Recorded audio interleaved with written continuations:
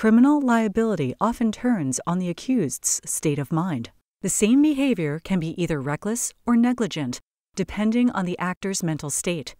But generally, only a reckless actor is culpable, as illustrated in State v. Olsen.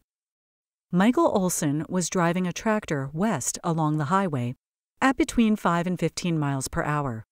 After traveling about half a mile, Olsen pulled over to the side of the road to let a car pass. Shortly thereafter, Olsen turned left across the highway toward a gravel road.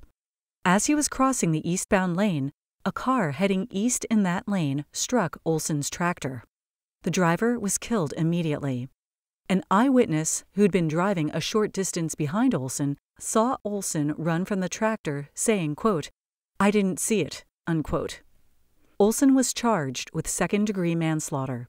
At the preliminary hearing, the investigating state trooper testified that Olsen said he'd looked in both directions before beginning the turn but didn't see the oncoming car.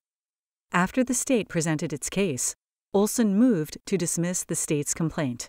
The magistrate granted the motion because the facts didn't support the charge.